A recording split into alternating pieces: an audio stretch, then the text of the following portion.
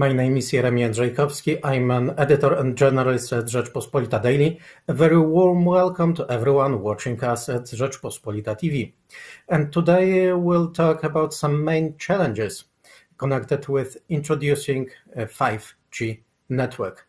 My guest today is Tero Pesonen, Chairman, Critical Communications Broadband Group at TCCA and the Vice Chairman of the Executive Board of TCCA. Hello. Hello, nice to be here. Thank you for being with us. And let me say a few words about TCCA. As the association tells about itself, it leads the global development and promotion of standardized critical communications solutions for professional users, provides the forum for governments, regulators, manufacturers, operators, and users for any and every stakeholder in the critical communications sector to discuss, debate, deliver, and evolve the market for the benefits of all. TCCA also influence key decision makers on the need and for benefits of open and competitive markets and lobby for the spectrum required for critical communications to operate effectively. And we indeed have, may I say, a vast spectrum of question marks connected with introducing the 5G, especially in terms of critical communications solutions. And as we all know, the 5G is the right direction. The question is how to get there and get there safely. Tero, what are the world trends regarding TETRA and migration towards hybrid networks involving LTE and 5G? Well, if we look at the global situation, those parties that are quite happy with critical voice communication and just messaging, they're just fine with TETRA. That's clear. But those that are looking forward to move into information-centric operations, utilizing data and convergence of technologies, they have a need for something more than the narrowband technologies can offer. And that's obviously the driver for broadband. Here in Europe, most of all, and more specifically, obviously, with the nationwide public safety networks, if we pick one of the critical communication sectors. And how do you define a hybrid network in this context? Well, I think hybrid network we could consider it as the transition path from TETRA to broadband technologies, 3GPP, standardized or 4G, 5G technologies, and the ways how these technologies are used in parallel, as shifting from one network to another overnight would be quite a demanding task for anyone to execute. And what are models that we can see here, like public procurement rather, not nationalization of resources? Well, if we start thinking of the models there,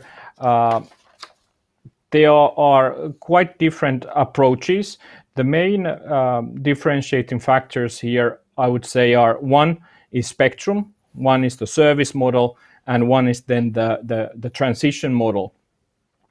On the spectrum side in a nation, this really depends from a nation to nation. So there isn't really one size fits all answer. So in some nations, there is dedicated spectrum available, dedicated assigned spectrum.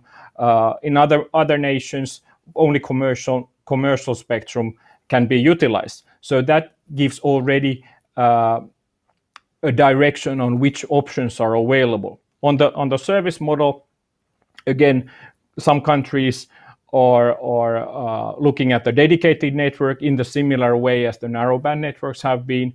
In some nations, multiple operator core network (MOCN) or mobile virtual network operator (MVNO) model is more more of a preference. And in some countries, it's simply an outsourced commercial service. And then on the transition side, also say bunch of countries that have the TETRA network or a similar network running currently, they have a major responsibility on taking care of the transition of existing users. Whereas in some countries, the new network, the broadband network, starts from scratch without any legacy obligations. So obviously those make a major difference how to proceed. If I may, I could address a couple of these countries with these different models, if that's okay. So yes, for instance, excellent. For instance, if we take FirstNet, USA, there we need to recognize that spectrum traditionally is very, very expensive resource in the country. And we need to recognize also that in metropolitan areas, the current mobile networks are completely overloaded. So there's a great market for spectrum. And with that, the US government was able to decide that band 14 on 700 megahertz, as it was assigned to FirstNet agency, was a great asset to start building a cooperation and procurement for nationwide public safety network, utilizing primarily this dedicated spectrum, which then their partner after the procurement, AT&T, is also allowed to use for their commercial users, but with lower priority. Then if we move on to another country, United Arab Emirates, NEDA, there they have obviously a very high risk profile as one of the Gulf countries. From their national security point of view and for their economy, they need to make sure that whoever travels there, they are very dependent on tourism, feels safe. So any investment in security is a good investment in the national prosperity. So they have decided to go completely dedicated. They have a dedicated spectrum, dedicated network, and even the term IoT, which in other places means Internet of Things, is Intranet of Things over there. And then when we come to Europe, I pick my own country, Finland. In our case, the only spectrum which was coming available was on the 700 megahertz based on the digital dividend as the analog TV moved over to digital TV.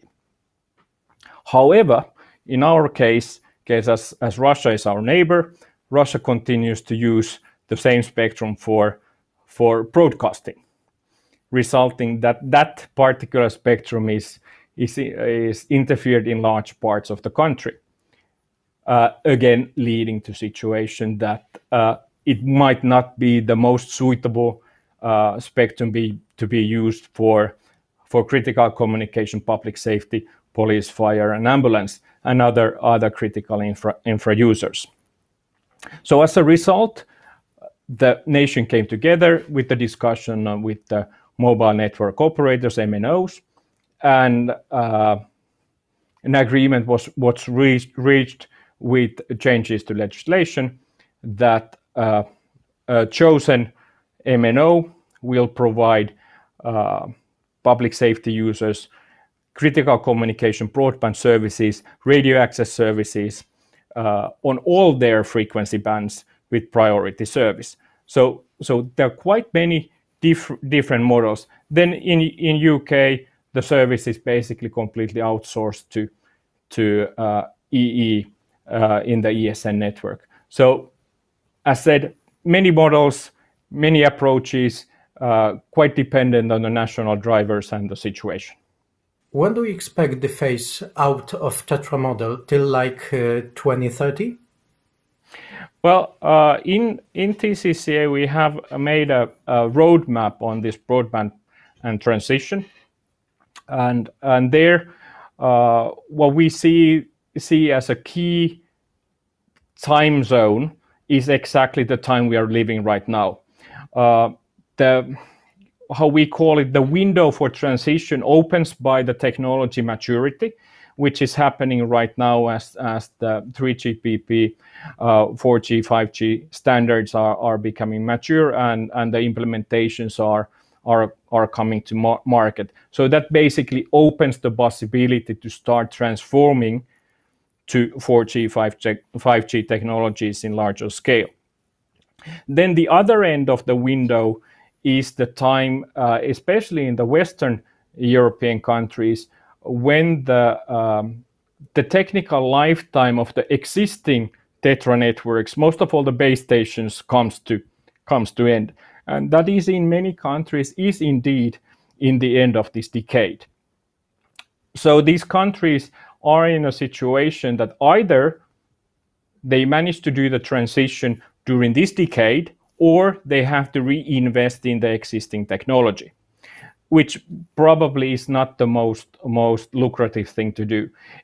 At the same time, if we look at the other sector aside of public safety, the transport, it is announced that GSM-R technology, which is the European directive for chosen technology for trains, international high-speed trains, that is becoming obsolete in the end of this decade as well. So that is another sector that has a need to transform. But it's quite important to notice that this, when we speak about this transition window, it's on the practical side of the nations. Now it's the time to make sure that the legislation is in place. It's time to make sure that the procurement processes start running, as it takes some time also for the organizations to do the transition.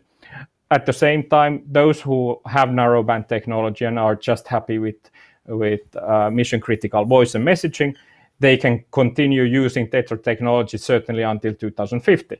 No problem. It's not a technology issue here. The Digital Poland Foundation has recently published a report called How to Effectively Build 5G Networks for the Benefit of the Entire Society and Country. And this is really a core question. So finally, what main challenges can you name here? What is the critical solution in safe transition to 5G? Well, what we have recognized is basically three major categories. Technical challenges is obviously one. One needs to make sure that the coverage is there, the capacity is there, the availability, reliability, even in instances of power cuts, is there. But I think that's probably the easiest one. I'm an engineer, so I have great faith in the technology part. The second one is legal and regulatory, that the national legislation and regulations are in place to ensure that the user organizations are able to do this transition, where to transition to who is the operator, where do you store critical information, how it is shifted from organization to another. So regulatory and legal topics are quite important, especially as many times the legislative cycle is longer than one election cycle. So if one hasn't started yet, it's time to start in order to make sure that everything is in place before it needs to be taken into use. But then still, probably the greatest challenge we recognize, it's actually with the user organizations themselves. So on one side, it's easy for them because they can manage it, but at the same time, it's the greatest challenge. The question is that are they committed in moving? Can they trust the network? Have they done their share in updating their own operating procedures to take benefit of these technologies, these capabilities? Do they roll in prepare to roll in the applications, do the training, and all those relevant things? Those are the main three categories. that need to be operated and worked in parallel, and that's obviously something we in TCCA help globally organizations and nations to move forward with. Thank you very much. Tero Pesonen, Chairman, Critical Communications Broadband Group at TCCA and the Vice Chairman of the Executive Board of TCCA. Thank you very much for being with us. Thank you very much, and best of success for you. Thank you very much, and of course, same to you. Jeremim Jędrzejkowski, thanks for watching.